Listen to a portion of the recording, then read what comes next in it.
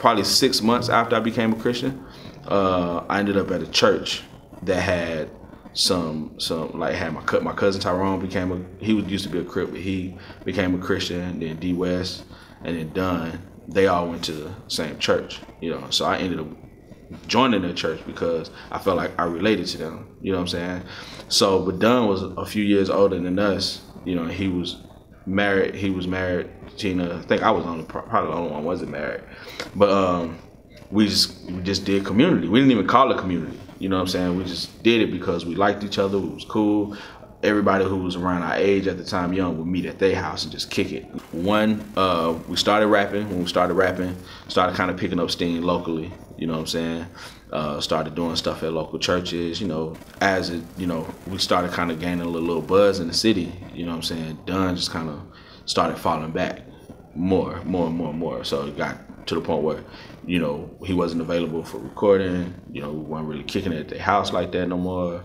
And then if we went over to his house, it would just be his wife there and his kids, and then he would be somewhere, gone. He stopped. He wasn't showing up at church and stuff like that. Our mentality was, accountability. You know what I'm saying? It's like, man, it's like I gotta go see what's up, and see how he's doing. So I went over to his house. When I went over to his house, we sat down. And so I went over there, and, as soon as I get there, I knock on the door, and Tina comes to the door, and she's like, you need to talk to your boy, And I'm like, for what? It was like, I ain't, marital stuff, like, I wasn't prepared for that. You know what I'm saying? I was like, for what? And she was like, you just talk to him. You ask him, and, so I was like, all right, so she went in the room, got him. He came out, and when he sat down, dapped him up, and it was like, yo, what's up, man? I ain't seen you in a minute, just trying to check on you. Oh, man, I just been working, So then I switched the conversation, like, hey, Tina told me to, holler at you, man, y'all all right? And, his reaction was like, yeah, I mean, we good. So I'm like, oh, okay, well, I guess it is nothing, And I started talking about music. Dapped him up, left, like literally either the next day or the day after. Somebody stopped me and was like, man, I heard your homeboy killed his wife last night. And I'm like, yeah, sure. I get in the car, I leave, somebody flags me down, and then this person was somebody I knew, you know what I'm saying? And they was like, man, yeah, you heard word, bro? And I'm like, man, what? And so he's like, man, I heard, oh boy, man, one of your partners killed his wife last night, and I'm like, dude, get out of here with that. And he's like, nah, man, I heard it was Dunn, bro.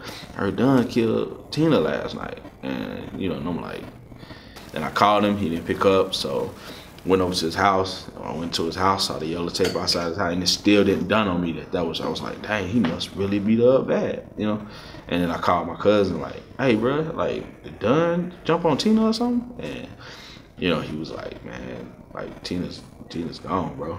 And I'm like, gone? Like, gone? How? He's like, she's dead, And I'm like, he started explaining, because he was with her family. And he started explaining what they had told him. So like that, he was on the run for a few days. Police was looking for him and all that.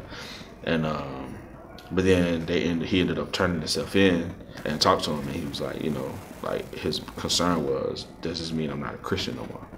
It's like, this does mean I'm not a Christian now, stuff. And he just shared the gospel with him again. You know what I'm saying? Told him, just let him know, man, you got a long road ahead of you. Like, they gave him like 30-something years. Arkansas, that's, you're talking at least 75% at the door of your time before you even eligible for parole.